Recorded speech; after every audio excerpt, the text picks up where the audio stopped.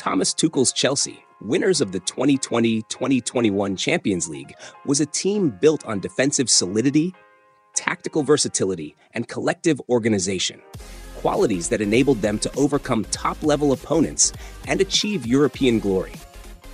Tuchel, who took over from Frank Lampard in January 2021, immediately implemented a playing structure based primarily on a three-man defense, with the 3-4-2-1 or 3-4-3 being the main formations. The primary goal of this setup was to ensure defensive stability while also creating fluidity in transitions, using the speed and technical quality of the wingbacks and forwards to punish opponents on the counterattack. The goalkeeper's role was ensuring the defensive solidity that characterized the team.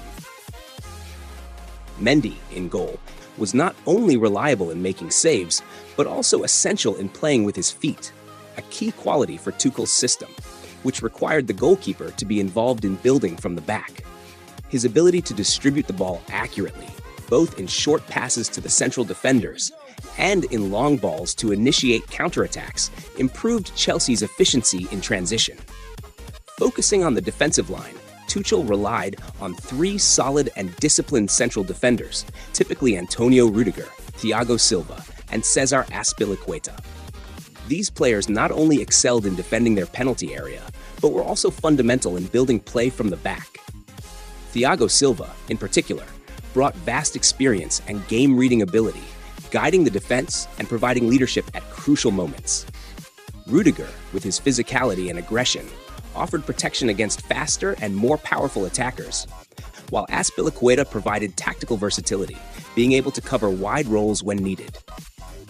The wingbacks, referred to as fullbacks in the defensive phase, were crucial to Tuchel's system. Reece James on the right and Ben Chilwell or Marcos Alonso on the left were the players most involved in offensive transitions, while also ensuring defensive cover on the flanks. James, in particular, was instrumental due to his combination of physical strength and precision in crossing, while Chilwell, more dynamic and technical than Alonso, offered greater incisiveness with his offensive runs. The midfield was anchored by N'Golo Kanté and Jorginho, two players with very different but complementary attributes. Kanté was the team's relentless engine, vital in ball recovery and defensive transitions, covering large portions of the field and breaking up opponents' play. Jorginho, on the other hand, was the team's brain, orchestrating the play with precise passes and his ability to dictate the tempo of the game. Their synergy allowed Chelsea to be defensively solid while also being dangerous in possession. In attack, Tuchel gave significant freedom to the two attacking midfielders, often positioned behind the central striker. Mason Mount, one of Chelsea's key players during that season, was an attacking midfielder with incredible versatility. He was able to play between the lines, press opponents high, and create chances with incisive passes and dribbling. Kai Havertz, who was often used in this position, showcased his talent with intelligent movement and an ability to exploit spaces. Christian Pulisic, Timo Werner, and Hakim Ziyech also rotated in this role, offering offensive variety and depth. The lone central striker, usually Timo Werner or Olivier Giroud, had a very specific role in Tuchel's system. Werner, despite not being particularly prolific in front of goal, was crucial for his runs in behind and his pressing on opponents, opening up spaces for teammates and creating confusion in the opposing defenses. Giroud, on the other hand, provided a more static physical presence, but was very useful when Chelsea needed a fixed reference point in the penalty area. Tuchel's Chelsea playing style was based on intense, high pressing, aiming to quickly recover the ball and exploit offensive transitions.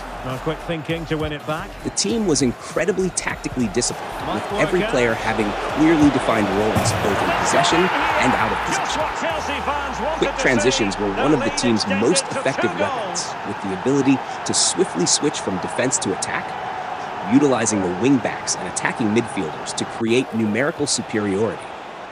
Tactical fluidity was another key aspect of Tuchel's Chelsea. The team could quickly adapt to different game situations, shifting from a 3-4-2-1 to a 5-3-2 or 5-2-3 in the defensive phase, with the wingbacks dropping back to form a back five when necessary. In summary, Thomas Tuchel's Chelsea was a tactically organized team, defensively solid, and capable of adapting to different game situations. The combination of pressing, speed in transitions, and tactical discipline made Chelsea one of the toughest teams to face in Europe, culminating in their Champions League triumph with a brilliant and mature